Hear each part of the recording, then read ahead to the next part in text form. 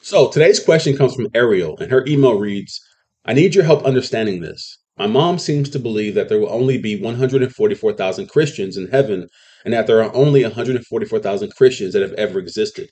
Is this true? And if not, who are the 144,000?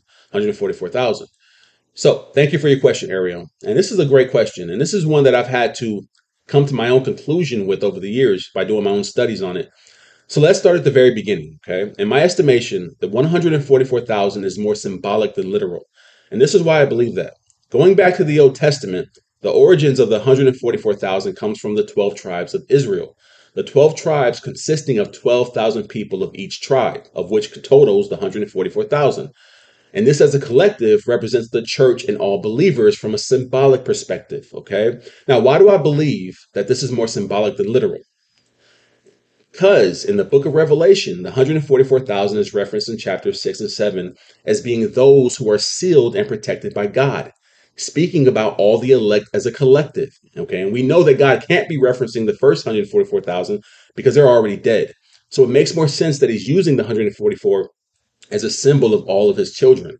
Now, the second and most important reason why I believe the 144,000 is symbolic is because in Revelations 14:3, they are described as the redeemed of the earth. Okay, so to those who believe that it's only the 144,000 that are going to be in heaven, what you're saying is that the only people that will be in heaven are the initial people of the 12 tribes that were established in the Old Testament in the book of Numbers. That's what you're saying. Okay, and we know that that can't be true.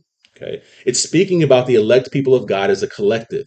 So I hope I've clearly explained why the 144,000 is more of a symbol of the church rather than a distinct number of people. Okay, I'm sure there will be more than 144,000 people or Christians in heaven.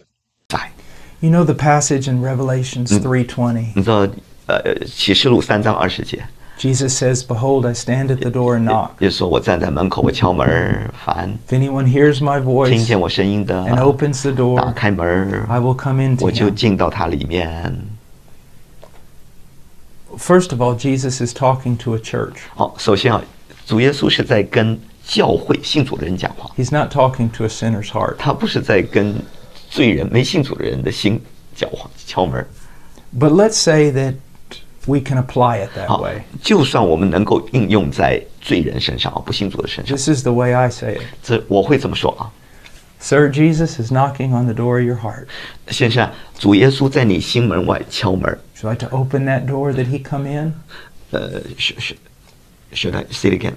Would you like to open the door 你 so that 愿 he 意 would come 敞 in? 开你的心门，让他进来吗？ Because if he comes in, he will give you salvation. 如果他进来，他会给你救恩。 And the man says, yes, 你会说：“哎 yes. 呀，我愿意，我愿意。”是， So 所以 Jesus knocks on the door, 耶稣在敲门， and the man runs over to the door. 那个人就跑到门口， He's going to open it up. 他要打开它。 But right before he turns the doorknob, 他开那个门锁之前呢， Jesus goes, 耶稣 wait, 说：“等等， you need to understand something. 你需要明白一件事。 When I come in, 当我进来， I will cleanse you from all your sins. 我要把你一切的罪给除干净， I will save you. 我要拯救你， I will give you eternal 我 life. 会赐给你永生。 But you need to know this. 但你需要明白， When I come in, 当我进来， the house is no longer yours. 这个房子就不是你的了， It's mine. 新房就是我的了。 You are no longer yours. 你不再是属你的， You're mine. 你是属我的。 When I come in, 当我进来， I am not only Savior, 我不仅仅是你的救主而已， I am owner, 我更是主人， and I am Lord. 我是